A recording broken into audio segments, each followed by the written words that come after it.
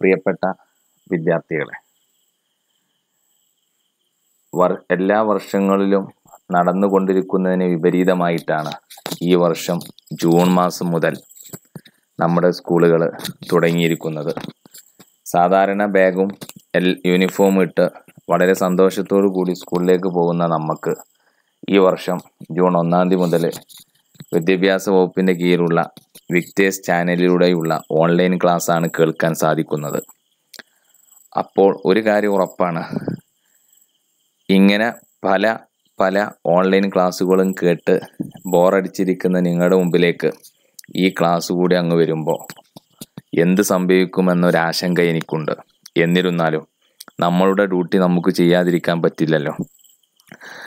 സാധാരണ ക്ലാസ്സിൽ നിന്ന് നേരിട്ട് കേട്ട് പഠിക്കുന്ന ഒരു എഫക്റ്റ് ഒന്നും ഓൺലൈൻ ക്ലാസ്സിലൂടെ കിട്ടൂല എന്ന് വിശ്വസിക്കുന്ന ഒരാളാണ് ഞാൻ.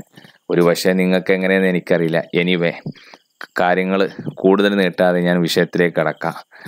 ഇന്ന് ഞാനിവിടെ എടുക്കാൻ ഉദ്ദേശിക്കുന്നത് നമ്മുടെ +2 കെമിസ്ട്രിയിലെ സോളിഡ് സ്റ്റേറ്റ് എന്ന ഒരു ചാപ്റ്ററാണ്. അതിലെ കുറച്ച് കാര്യങ്ങൾ ഓൺലൈൻ ആവുമ്പോൾ കൂടുതൽ സമയം ഓൺലൈനിൽ ക്ലാസ് കേട്ടിരിക്കാനുള്ള ക്ഷമ ഇല്ലാത്തത് കൊണ്ട് ഈ ക്ലാസ്സുകളെ ഈ ചാപ്റ്ററിനെ പല ഭാഗങ്ങളാക്കി മാറ്റിയിട്ട് കുറച്ച് മാത്രമേ എടുക്കാൻ ഉദ്ദേശിക്കുന്നുള്ളൂ. അപ്പോൾ സോളിഡ് സ്റ്റേറ്റ് കഴിഞ്ഞ വർഷം സ്റ്റേറ്റ് ഓഫ് മാറ്ററിൽ നിങ്ങൾ കേട്ടിട്ടുണ്ടാകും. കഴിഞ്ഞ വർഷത്തെ സ്റ്റേറ്റ് ഓഫ് മാറ്ററിൽ ലിക്വിഡ് സ്റ്റേറ്റും അതുപോലെ തന്നെ ഗ്യാസ് സ്റ്റേറ്റിനെ കുറിച്ചും അല്പം നമ്മൾ പഠിച്ചു. ഈ വർഷം സോളിഡ് സ്റ്റേറ്റിനെ കുറിച്ചാണ് നമ്മൾ പഠിക്കുന്നത്. പാർട്ട് 1, പാർട്ട് 2 അടക്കം 16 ചാപ്റ്ററുകളാണ് കെമിസ്ട്രിയിലുള്ളത്. കൂടുതൽ ഇൻട്രൊഡക്ഷൻ ഒന്നുമില്ലാതെ നേരിട്ട് നമുക്ക് ടോപ്പിക്കിലേക്ക് കടക്കാം. ഒരു കാര്യം കൂടി ഓർമ്മപ്പെടുത്തുന്നു, ഇത് തന്നെയാണ് ക്ലാസ്സും, ഇത് തന്നെയാണ് നോട്ട് ഞാൻ ഓരോ സ്ലൈഡായിട്ട് കാണിക്കുന്നുണ്ട് നിങ്ങളുടെ മുമ്പിലേക്ക്. ആവശ്യമുള്ളവർക്ക് അത് നേരിട്ട് നോട്ട് എഴുതിയെടുക്കാം നിങ്ങൾ കാണുമ്പോൾ. പിന്നെ ഒരു യൂട്യൂബ് ചാനലുമാണ്. സ്വാഭാവികമായിട്ടും ആ ചാനലിൽ പോയാൽ എപ്പോഴും നിങ്ങൾക്ക് എന്ത് കിട്ടും? ഈ ക്ലാസ്സുകൾക്ക് ലഭ്യമാണ്. ഇതുപോലെ മറ്റു ടോപ്പിക്കുകളുടെ എടുക്കാൻ വേണ്ടി മാക്സിമം ശ്രമിക്കാമെന്ന് ആദ്യമേ പറയുന്നു. എന്തെങ്കിലും സംശയങ്ങൾ ഇതുമായി ഉണ്ടെങ്കിൽ എൻ്റെ നമ്പർ ഞാനതിൽ കൊടുത്തിട്ടുണ്ട്. ഒന്നുകിൽ നിങ്ങൾക്ക് അതിൽ വാട്സപ്പ് ചെയ്ത് ചോദിക്കാം. പിന്നെ പറയുന്നതിൽ തെറ്റുണ്ടെങ്കിൽ ക്ഷമിക്കാം, കാരണം അറിയാതെ തെറ്റുകൾ വന്നുകൂടിയേക്കാം. മനുഷ്യ സഹജമാണെന്ന് കരുതി തെറ്റുകൾ കണ്ടെത്തി അറിയിച്ചാൽ വളരെ സന്തോഷം. കാരണം നമ്മൾ ഒരിക്കങ്ങ് പറഞ്ഞ് അത് റെക്കോർഡായി പോകുന്ന സാധനം ആയതുകൊണ്ട് എന്തെങ്കിലും സംശയങ്ങളുണ്ടെങ്കിലും നിങ്ങൾക്ക് പറയാം.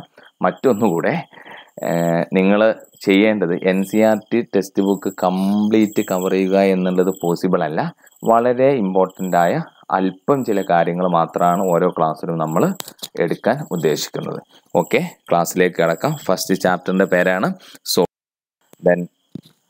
ആ സോളിഡ് സ്റ്റേറ്റ് എന്ന് കേൾക്കുമ്പോഴേ ആദ്യമായിട്ട് നമ്മുടെ മനസ്സിലേക്ക് വരുന്നത് സോളിഡിനെ കുറിച്ചുള്ള ചില പ്രോപ്പർട്ടീസ് ആണ്. നിങ്ങൾ ചെറിയ ക്ലാസ്സിൽ പഠിച്ച നിങ്ങൾക്ക് എല്ലാവർക്കും അറിയുന്ന പോലെ ആ പ്രോപ്പർട്ടികൾ ജസ്റ്റ് ഒന്ന് ഞാൻ ഓടിച്ചു പോവാണ്. ഒന്നാമത്തെ പ്രോപ്പർട്ടിയാണ് it have A definite mass, volume and shape. മറ്റൊരു പ്രോപ്പർട്ടിയാണ് ഇന്റർമോളിക്കുലാർ ഡിസ്റ്റൻസ് ഷോർട്ട് ആയിരിക്കും, കൂടാതെ ഫോഴ്സ് ഓഫ് അട്രാക്ഷൻ സ്ട്രോങ് ആയിരിക്കും. ഇങ്ങനെയുള്ള ഏതാനും ചില പ്രോപ്പർട്ടികളാണ് ഞാൻ ഇവിടെ ഉദ്ദേശിക്കുന്നത്. ഇതുവരെ ഇത് പബ്ലിക് എക്സാമിന് ചോദിച്ചിട്ടില്ല, എന്നാലും ടെക്സ്റ്റ് ബുക്കിൽ ഉള്ളത് കൊണ്ട് നിങ്ങളുടെ മുമ്പിലേക്കൊന്ന് അവതരിപ്പിച്ചു എന്ന് മാത്രം ആണ്. പരീക്ഷയ്ക്ക് ചോദിച്ച പ്രധാനപ്പെട്ട ചോദ്യങ്ങളിൽപ്പെട്ട ഒരു ചോദ്യമാണ് ക്ലാസിഫിക്കേഷൻ ഓഫ് സോളിഡ്. നമുക്കറിയാം, നമ്മളെ മുമ്പിൽ നിങ്ങൾ കണ്ടിട്ടുണ്ട്, ഗോൾഡ് കണ്ടിട്ടുണ്ട്, സ്വർണം, അതൊരു മെറ്റലാണ്. അതുപോലെ സോഡിയം ക്ലോറൈഡ് കണ്ടിട്ടുണ്ട്. പിന്നെ മറ്റൊന്ന് പ്ലാസ്റ്റിക്, ഗ്ലാസ്. ഇതൊക്കെ കാണുമ്പോൾ എന്താണ്? സോളിഡാണ്. പക്ഷെ ഒറിജിനലി സോളിഡിൻ്റെ എല്ലാ പ്രോപ്പർട്ടിയും ഇതെന്ത് ചെയ്യുന്നില്ല? കാണിക്കുന്നില്ല. കണ്ടാൽ സോളിഡ്, പക്ഷേ ഒറിജിനൽ സോളിഡ് അല്ല. ഇങ്ങനത്തെ വസ്തുക്കൾക്ക് നമ്മളൊരു പറയുന്നൊരു പേരുണ്ട്, നിങ്ങൾക്കൊക്കെ അറിയായിരിക്കും അല്ലേ? അറിയില്ലേ? എന്താ? അതായത് കണ്ടാൽ അങ്ങനെ പക്ഷെ അങ്ങനെയല്ല. അതിനെ നമ്മൾ സ്യൂഡോ എന്നാണ് വിളിക്കാറുള്ളത്. അപ്പോഴേ ഈ സോളിഡുകളെ ആ സോളിഡിലെ പാർട്ടിക്കിൾസിൻ്റെ based on nature of the order present in the arrangement of molecules, solids R mainly classified in to 2. അതായത് അതിലുള്ള മോളിക്യൂൾസിൻ്റെ അറേഞ്ച്മെൻറ്റിലെ ഓർഡറിനനുസരിച്ചാണ് ഇനി ക്ലാസിഫൈ ചെയ്യുന്നത്. ഇതിൽ ഞാൻ ആദ്യം പറഞ്ഞ ഗോൾഡ്, അതുപോലെ ഡയമണ്ട് ഒക്കെ കേട്ടിട്ടുണ്ടാവും, സോഡിയം ക്ലോറൈഡ്, ഇവകളിലൊക്കെ ഒരു റിപ്പീറ്റഡ് പാറ്റേൺ ഉള്ള റെഗുലർ റിപ്പീറ്റ് ചെയ്യുന്ന ഒരു ഓർഡറാണുള്ളത്. ഇങ്ങനെ പീരിയോഡിക്കലി ലോങ് ആയിട്ട് റിപ്പീറ്റ് ചെയ്യുന്ന ഈ പാറ്റേണെ നമ്മൾ വിളിക്കുന്ന പേരാ ലോങ് റേഞ്ച് ഓർഡർ എന്നാ പറയാം. ഇങ്ങനെയുള്ള ഓർഡർ അറേഞ്ച്മെന്റ് ഉള്ള സോളിഡുകളെ നമ്മൾ വിളിക്കും ക്രിസ്റ്റലൈൻ സോളിഡ് എന്നും. ഒരു പക്ക ഓർഡർ ഇല്ലാത്ത, ഞാൻ നേരത്തെ പറഞ്ഞില്ലേ, സ്യൂഡോ പ്ലാസ്റ്റിക്, അതുപോലെ തന്നെ ഗ്ലാസ്, ഇവന്മാര് കണ്ടാൽ സോളിഡാണ്, പക്ഷെ എന്തല്ല, ഒറിജിനൽ സോളിഡ് അല്ല. ഇവരെ നമ്മൾ വിളിക്കുന്ന പേരാണ് അമോർഫസ് സോളിഡ്. അപ്പോൾ സോളിഡിനെ രണ്ടായി ക്ലാസിഫൈ ചെയ്യാം. എന്തിനെ ബേസ് ചെയ്ത്? എവിടെയും ക്ലാസിഫിക്കേഷന് ചില ബേസ് ഉണ്ട്. ഇവിടെ ബേസ് ചെയ്തുള്ള nature of the order present in the arrangement of molecule ആണ്. അതിലൊന്നാണ് ക്രിസ്റ്റലൈൻ സോളിഡ്, മറ്റൊന്നാണ് എന്ത്? Amorphous solid. ക്രിസ്റ്റലൈൻ സോളിഡ് ആണ് പക്ക അല്ലെങ്കിൽ true solid. Amorphous means pseudo അല്ലെങ്കിൽ പിന്നെ പക്ക അല്ലാത്ത സോളിഡ്. ഇനി നമ്മളെ ഉദ്ദേശം ഇവകൾ തമ്മിലുള്ള ഡിഫറൻസ് ആണ്. വളരെ ഇമ്പോർട്ടൻ്റ് ആണ്. പരീക്ഷയ്ക്ക് ഞാൻ കുറച്ച് 4-5 ഡിഫറൻസുകൾ ഇവിടെ താഴെ കൊടുക്കാൻ ഉദ്ദേശിക്കുന്നുണ്ട്. അത് എല്ലാം നിങ്ങൾ പഠിക്കണമെന്ന് ഞാൻ പറയുന്നില്ല. മിനിമം ഒരു 2 എണ്ണമെങ്കിലും എല്ലാവരും പരീക്ഷയ്ക്ക് വേണ്ടി ണമെന്ന് അഭ്യർത്ഥിക്കുന്നു. നമുക്ക് നോക്കാം ക്രിസ്റ്റലൈനും അമോർഫസ്. അമോർഫസ് എന്ന് പറഞ്ഞാൽ ശരിക്ക് നോ ഷേപ്പ് എന്നുള്ളൊരു മീനിങ് ആണ്. ഇതാണ് ഇവകൾ തമ്മിലുള്ള പ്രധാനപ്പെട്ട ചില point of differences.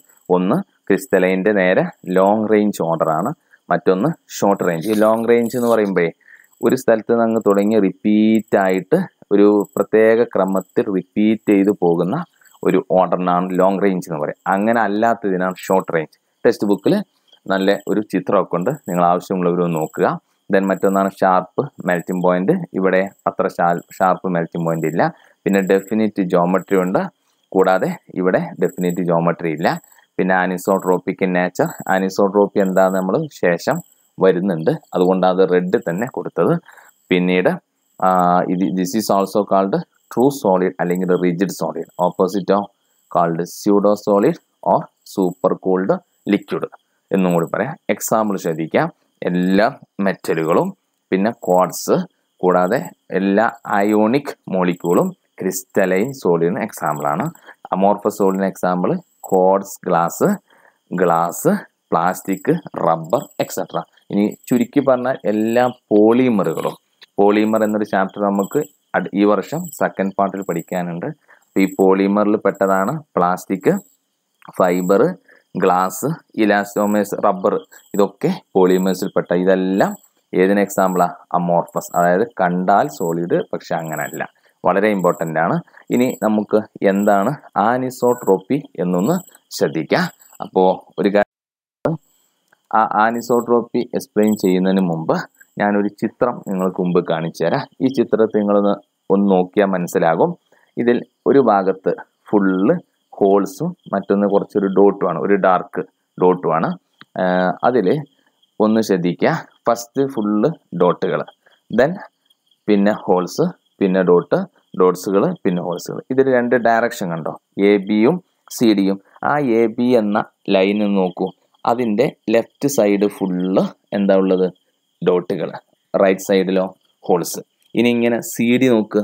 C D എന്നൊരു ലൈൻ ഡയറക്ഷൻ കണ്ടില്ലേ? ആ ഡയറക്ഷനിൽ ഹോള് ഡോട്ട് അങ്ങനെ പോകുന്നു. അതായത് ഈ ആനിസോട്രോപ്പി, ഐസോട്രോപ്പിയുടെ ഓപ്പോസിറ്റ് വേണമെങ്കിൽ പറയാം. ഐസോ എന്ന് പറഞ്ഞാൽ സെയിം എന്നാണല്ലോ. അപ്പം അൻഐസോ എന്ന് പറഞ്ഞാൽ എന്താ? ഡിഫറെൻറ്റ്.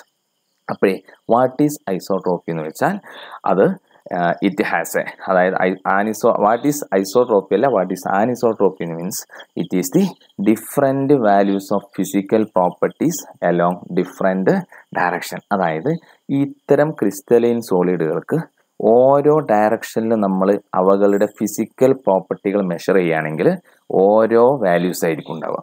ഏതൊക്കെയാണ് ഫിസിക്കൽ പ്രോപ്പർട്ടിയിൽ വരുന്നത്? ഇലക്ട്രിക്കൽ റെസിസ്റ്റൻസ് പരിചയമുള്ള സംഭവമാണ്. പിന്നെ റിഫ്രാക്റ്റീവ് ഇൻഡെക്സ്, ഞാൻ കൂടുതൽ ഇവിടെ എക്സ്പ്ലെയിൻ ചെയ്യുന്നില്ല. ഫിസിക്സിൽ നിങ്ങൾ വിശദമായിട്ട് അത് പഠിക്കും. ഇത്തരം പ്രോപ്പർട്ടി ഡിഫറെൻ്റ് ആയിരിക്കും. അപ്പോൾ ഒരു ചോദ്യം, എന്താ ഇത് ഡിഫറെൻറ്റ് ഡയറക്ഷനിൽ ഡിഫറെൻറ്റ് പ്രോപ്പർട്ടി വരാൻ കാരണം? മോളിക്യൂളിൻ്റെ അറേഞ്ച്മെൻറ്റ് ഡിഫറെൻ്റ് ആയതുകൊണ്ട്. കാരണം ഒരു സ്ഥലത്ത് ഫുള്ള് ഡോട്ടും ഇപ്പുറം ഹോളാണ്, മറ്റേത് അങ്ങനെയല്ല. എന്താണ്? Hall dot. അത് തൽക്കാലം മനസ്സിലാക്കാൻ വേണ്ടിയാണ് കേട്ടോ ഈ എക്സ്പ്ലനേഷൻ ഒക്കെ. അപ്പോൾ ഇങ്ങനെ ഡിഫറെൻറ്റ് അറേഞ്ച്മെൻ്റ് ഉള്ളത് കൊണ്ടാണ് ആനിസോട്രോപ്പി സംഭവിക്കുന്നത്. സോ വാട്ട് ഈസ് ആനിസോട്രോപ്പി എന്ന് ചോദിച്ചാൽ ഈ ഡെഫിനിഷൻ എഴുതണം. ഇനി എന്തുകൊണ്ട് ട്രോപ്പി എന്നാണ് നെക്സ്റ്റ് ഞാൻ കാണിക്കുന്നത്. ആനിസോട്രോപ്പി is due to different arrangement of particles along different direction. Okay, പരീക്ഷയ്ക്ക് ആനിസോട്രോപ്പി എടുത്ത് ചോദിച്ചിട്ടുണ്ട് 2 മാർക്കിന്. So not the meaning of ആനിസോട്രോപ്പി and Y ആനിസോട്രോപ്പി. Okay, അപ്പോൾ ഇതുവരെ അടുത്ത് 2 ഇമ്പോർട്ടൻ്റ് ആയ സംഭവങ്ങളാണ്. Differentiate between crystalline and അമോർഫസിലെ any 2 point എങ്കിലും മിനിമം പഠിക്കട്ടോ. അത് മാത്രം പഠിച്ചു പോയി അങ്ങനെ പറഞ്ഞത് പറയരുത്. അതെങ്കിലും പഠിക്കണം, മിനിമം 2 ബാക്കി കഴിവുള്ളവരൊക്കെ പഠിക്കുക. മറ്റൊന്നാണ് എന്താണ് ആനിസോട്രോപ്പി, അതിൻ്റെ ഡെഫിനേഷനും. നെക്സ്റ്റ്, കഴിഞ്ഞ വർഷം ചില ആളുകൾ ചിലപ്പോൾ കേട്ടിട്ടുണ്ടാവും, സ്റ്റേറ്റ് ഓഫ് മാറ്ററിൽ പഴയ ബിൽഡിങ്ങിൻ്റെ വിൻഡോസുകളും ഡോറുകളൊക്കെ ഗ്ലാസ് കൊണ്ടുണ്ടാക്കിയതാണ്. അടിഭാഗം കട്ടി കൂടിയതായി നിൽക്കുന്ന ആ വിസ്കോസിറ്റിയും മായി ബന്ധപ്പെട്ട ഭാഗത്താണ് അത് വരുന്നത്. അത് ഇവിടെയുണ്ട്. Glass pains fixed to Windows and doors of old buildings are found to B thicker at the bottom. എന്തുകൊണ്ടെന്ന് വെച്ചാൽ glass is A super cooled ലിക്വിഡാണ്. അതായത് സാവധാനം അത് ഫ്ലോ ചെയ്യും, കാലങ്ങൾ കൊണ്ട് ഫ്ലോ ചെയ്ത് അടിഭാഗം തിക്കായി വരും. അപ്പം ഇത് ഫസ്റ്റ് ഇയറിൽ പഠിച്ചൊരു സംഭവം ഒന്ന് ഓർമ്മപ്പെടുത്തിയെന്ന് വരുന്നത്. നമ്മൾ തൽക്കാലം അമോർഫസ് സോളിഡിനെ അങ്ങ് സൈഡ് വെച്ചു. ഇനി നമുക്ക് ക്രിസ്റ്റലൈൻ സോളിഡിനെ എടുത്ത് നമ്മൾ വിശദമായിട്ട് പഠിക്കുകയാണ്. ഈ ക്രിസ്റ്റലൈൻ സോളിഡ്സ് അമോർഫസിനെ സൈഡാക്കിയ ഇനി അതിനെക്കുറിച്ച് ചർച്ചയേ ഇല്ല, ഇനി ഫുൾ ക്രിസ്റ്റലൈൻ. ഈ ക്രിസ്റ്റലൈൻ സോളിഡ് വീണ്ടും ക്ലാസിഫൈ ചെയ്യുന്നുണ്ട് 4 ടൈപ്പായിട്ട്. അപ്പോൾ ഓർക്ക് വീണ്ടും ഒരു ബേസ് ഉണ്ട്. ഇവിടെ മെയിനായിട്ട് ക്ലാസിഫൈ ചെയ്യുന്നതിൻ്റെ ബേസ് അവരുകളിലുള്ള ഈ ക്രിസ്റ്റലൈൻ സോളിഡിലെ കോൺസ്റ്റിറ്റ്യുവൻ്റ് പാർട്ടിക്കിൾസ് എന്ന് പറഞ്ഞാൽ കൺഫ്യൂഷൻ ആവേണ്ട, ആറ്റം, അയോൺ, മോളിക്യൂൾ, ഇവകളിൽ എല്ലാം കൂടി ഒരുമിച്ച് നമുക്ക് എന്ത് പറയാം, കോൺസ്റ്റിറ്റ്യുവൻ്റ് പാർട്ടിക്കിൾസ് എന്ന് പറയാം. അത് അയോണിക് മോളിക്യൂൾ ആണെങ്കിൽ അയോണുകളാണ്, അല്ല ആറ്റം മെറ്റലുകളൊക്കെ ആണെങ്കിൽ അത് എന്താണ്, ആറ്റംസ് ആണ്. ഇനി അതല്ല പിന്നെ മോളിക്യൂൾസ് ആണെങ്കിലോ CCl4 മുതലായ മോളിക്യൂൾ ആണെങ്കിൽ അതിലെ ഘടകങ്ങൾ ആരാ, മോളിക്യൂൾസ് ആണ്. അപ്പോൾ ഈ constituent പാർട്ടിക്കിൾസിലെ nature of the force അല്ലെങ്കിൽ അട്രാക്റ്റീവ് ഫോഴ്സിനനുസരിച്ച്, ഫോഴ്സ് ഓഫ് അട്രാക്ഷൻ അനുസരിച്ച് ഇവകളെ വീണ്ടും ക്ലാസിഫൈ ചെയ്യാം based on nature of the force അല്ലെങ്കിൽ അവകളിലുള്ള ബോണ്ട്. These are 4 type. ആ 4 ടൈപ്പുകളിൽ ഒന്നാമത്തതാണ് മോളിക്യുലാർ സോളിഡ്. കാര്യം ഓർക്കണം, മോളിക്യുലാർ സോളിഡിന്റെ കോൺസ്റ്റിറ്റ്യുവൻ്റ് പാർട്ടിക്കിൾ ആരാ, പേര് തന്നെ കിട്ടും, molecule. Then ionic solid, അയോണുകളായിരിക്കും. Ionic അതായത് പോസിറ്റീവും നെഗറ്റീവും ചാർജുകൾ. ദെൻ നെക്സ്റ്റ് ആണ് metallic solid, മെറ്റലുകളാണ് constituent particle. And finally covalent അല്ലെങ്കിൽ നെറ്റ്വർക്ക് സോളിഡ്, കോവാലൻ്റ് മോളിക്യൂൾ ആയിരിക്കും ഇതിലെ കോൺസ്റ്റിറ്റ്യുവൻ്റ് പാർട്ടിക്കിൾസ്. ഇനി നമ്മൾ ഇവകളെ കുറിച്ചൊരു എക്സ്പ്ലനേഷൻ ആണ്. ആദ്യം നമ്മൾ എടുക്കുന്നു എന്തെടുക്കുന്നത്, മോളിക്യുലാർ സോളിഡ്. ഈ മോളിക്യുലാർ സോളിഡ് വീണ്ടും 3 ആയിട്ട് ചെയ്യുന്നുണ്ട്. അതിനെക്കുറിച്ചാണ് അടുത്തത്, classification of molecular solid. എന്തിനെയാ base ചെയ്തിരിക്കുന്നത്, നാച്ചർ ഓഫ് ദി ഫോഴ്സ്. അതിലൊന്നാണ് നോൺ പോളാർ സോളിഡ്. നിങ്ങൾ കഴിഞ്ഞ വർഷം പഠിച്ചിട്ടുണ്ട് state of മാറ്ററിൽ. Non polar മോളിക്യൂളിൽ exist ചെയ്യുന്ന ഫോഴ്സിന്റെ പേര് ഓർമ്മ ഉണ്ടോ, ഏതാ ഫോഴ്സ്? അതായത് പറഞ്ഞോളൂ, എന്താ ഫോഴ്സ് വരിക? It is A London or dispersion force. അപ്പോൾ നിർബന്ധമായിട്ടും നോൺ പോളാർ സോളിഡ് നിങ്ങൾ ഈ ഫോഴ്സിന്റെ പേരും എക്സാമ്പിളുകളും നിർബന്ധമായിട്ടും പഠിക്കുക. ബാക്കി ചില പോയിന്റുകൾ ഞാൻ കൊടുത്തത് കഴിവുള്ളവരൊക്കെ ഒന്ന് ഓർത്തിരിക്കുക കേട്ടോ. പിന്നെ ഇവകൾ നോൺ കണ്ടക്ടേഴ്സ് ഓഫ് ഇലക്ട്രിസിറ്റി ആയിരിക്കും, ലോ മെൽറ്റിംഗ് പോയിന്റ് ആയിരിക്കും. പിന്നെ എക്സാമ്പിളുകൾ ഒന്നെങ്കിലും മിനിമം പഠിക്കുക, കഴിയുന്നവർ ഫുൾ പഠിക്കുക. അപ്പം ഇതാണ് മോളിക്യുലാർ സോളിഡിലെ ഒന്നാമത്തെ. മോളിക്യുലാർ സോളിഡിലെ രണ്ടാമത്തെ കാറ്റഗറിയാണ് പോളാർ സോളിഡ്. ഇതും കഴിഞ്ഞ വർഷം നമ്മൾ പഠിച്ചിട്ടുണ്ട്. പോളാർ മോളിക്യൂളിലെ ഫോഴ്സ് ഏതാ ഫോഴ്സ്? ഏതാണ്? Dipole interaction. ഈ ഫോഴ്സ് നിർബന്ധമായിട്ടും പറയണം കേട്ടോ, ഓരോന്നിൻ്റെയും ഫോഴ്സ് പറയണം. പിന്നെ ബാക്കി നിങ്ങൾ കഴിയുന്നവർ ഓർത്തിരിക്കുക. നോൺ കണ്ടക്ടർ തന്നെയാണ്. പിന്നെ മെൽറ്റിംഗ് പോയിന്റ് ഗ്രേറ്റർ ദാൻ ആണ് ആരേക്കാള്, നോൺ പോളാർ സോളിഡിനേക്കാള്. ദെൻ മറ്റൊന്ന് എക്സാമ്പിളുകളാണ് ഇനി വരുന്നത്, HCl, SO2, NH3, യൂറിയ. പിന്നെ ഇതൊക്കെയാണ് മറ്റു പ്രോപ്പർട്ടിയിൽ ഇതിൽ വരുന്നത്. ഓക്കെ, പിന്നെ മോളിക്യുലാർ സോളിഡാണ് ഹൈഡ്രജൻ ബോണ്ടഡ് സോളിഡ്. ഈ ഹൈഡ്രജൻ ബോണ്ടഡ് സോളിഡിലെ മെയിൻ ഫോഴ്സ് ഏതായിരിക്കും? Hydrogen bond. എക്സാമ്പിൾ നിങ്ങൾക്ക് അറിയുമെന്ന് പ്രതീക്ഷിക്കുന്നു.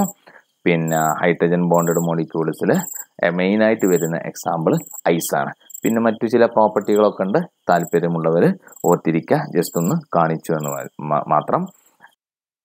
അപ്പോൾ മോളിക്കുലാർ സോളിഡിന് ക്ലാസിഫിക്കേഷൻ ഓവർ. നെക്സ്റ്റ് ഏതായിരുന്നു നമ്മുടെ രണ്ടാമത്തെ ടൈപ്പ്? Ionic solid. ഈ അയോണിക് സോളിഡ് കോൺസ്റ്റിറ്റ്യൂവന്റ് പാർട്ടിക്കിൾസ് ആരാ? അയോണുകളാണ്. അപ്പോൾ അയോണുകളെ പിടിച്ചു നിർത്തുന്ന ഒരു ഫോഴ്സ് ഇല്ലേ, ആ ഫോഴ്സ് എന്തായിരിക്കും? ആ ഫോഴ്സിന്റെ പേരാണ് ഇലക്ട്രോസ്റ്റാറ്റിക് ഫോഴ്സ് ഓഫ് അട്രാക്ഷൻ. പിന്നെ ഇവകളുടെ ചില പ്രോപ്പർട്ടി കൂടി കൊടുത്തിട്ടുണ്ട്. പൊതുവെ ഹാർഡായിരിക്കും, ബ്രിറ്റിലായിരിക്കും, ഹൈ മെൽറ്റിംഗ് പോയിന്റ്. എക്സാമ്പിളുകൾ ചിലതൊക്കെ അവിടെ കൊടുത്തിട്ടുണ്ട്. ഒരു എക്സാമ്പിളെങ്കിലും നിങ്ങൾ എന്ത് ചെയ്യണം? നെക്സ്റ്റ് ആണ് മൂന്നാമത്തെ ടൈപ്പ് ഏതായിരുന്നു? Metallic solid. ഇവകളുടെ ഫോഴ്സ് ഏതാ? മെറ്റാലിക് ബോണ്ടാണ് ഇവകളിലുള്ളത്. പിന്നെ മെറ്റൽസിന്റെ ചില പ്രോപ്പർട്ടികൾ നിങ്ങൾക്ക് പരിചയം ഉണ്ടാവും. അത് മാലിയബിൾ ആണ്, പൊതുവെ ഡക്റ്റൈലാണ്, പിന്നെ നല്ല കറണ്ട് കടത്തി വിടുന്ന ആളുകളുമാണ്. ദെൻ എക്സാമ്പിൾസ് മുഴുവൻ മെറ്റൽ. ഫോർത്ത് ടൈപ്പ്, അതോടുകൂടി ഞാൻ ഏകദേശം ഈ ടോപ്പിക്ക് ഇവിടെ അവസാനിപ്പിക്കും. ഫോർത്ത് ടൈപ്പ് ഏതാ? Covalent or network. ഇതിലെ മെയിൻ ഫോഴ്സ് ഏതാ? Covalent bond. പിന്നെ ഇവകളുടെ പ്രോപ്പർട്ടിയാണ് ശേഷം നമ്മളവിടെ കൊടുത്തിട്ടുള്ളത്. എക്സാമ്പിളുകൾ ശ്രദ്ധിക്കുക. Graphite, quartz, silicon carbide, SiC മുതലായവയാണ് ഇതിന് പ്രധാനപ്പെട്ട എക്സാമ്പിളുകളായിട്ട് വരുന്നത്. പിന്നെ നിങ്ങൾ ശ്രദ്ധിക്കേണ്ടത്, ടെക്സ്റ്റ് ബുക്കിൽ ഫസ്റ്റ് ചാപ്റ്ററിൽ ഉള്ള ഫസ്റ്റ് ടേബിളും ഇത് രണ്ടാമത്തെ ടേബിളും ഒന്നുകൂടി നോക്കുക. വിശദമായിട്ട് എക്സ്പ്ലനേഷൻ അതിൽ കൊടുത്തിട്ടുണ്ട്. ഞാൻ വളരെ കുറച്ച് മാത്രം, എന്നിട്ട് തന്നെ സമയം എന്തായി? 15-16 മിനിറ്റായി. ഇതന്നെ നിങ്ങൾക്ക് ബോറടിക്കുമെന്ന് നമുക്കറിയാം. കാരണം സാധാരണ ലൈവ് ക്ലാസ്സിൽ എടുത്തിരിക്കുന്ന ആ ക്ലാസ്സിൻ്റെ ഒരു സുഖമൊന്നും ഇതിന് കിട്ടാറില്ല. മാത്രമല്ല നിങ്ങൾ എൻ്റെ മുമ്പിലും ഇല്ലല്ലോ. അപ്പം എന്തായാലും കുറച്ച് പ്രശ്നങ്ങൾ വരും. എപ്പോഴാണോ ബോറടിക്കുന്നത് അപ്പോൾ ക്ലാസ് നിർത്തിയിട്ട് രണ്ടാമത് അവിടെ സമയം മുതൽ പഠിക്കുക.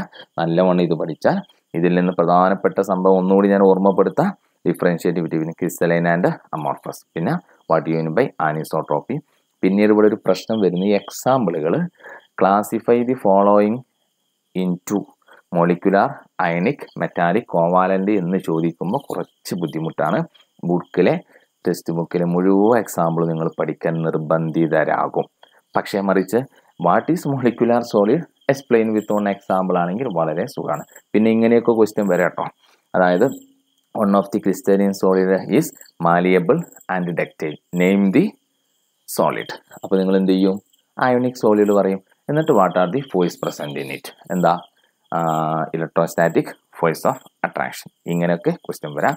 നമുക്ക് രണ്ടാമത്തെ സെക്ഷൻ ക്ലാസ് ഇതിന് ശേഷം വീഡിയോയിൽ അവതരിപ്പിക്കുന്നതാണ് കേട്ടോ. തൽക്കാലം ഇവിടെ സ്റ്റോപ്പ് ചെയ്യുന്നു. Okay, thank you.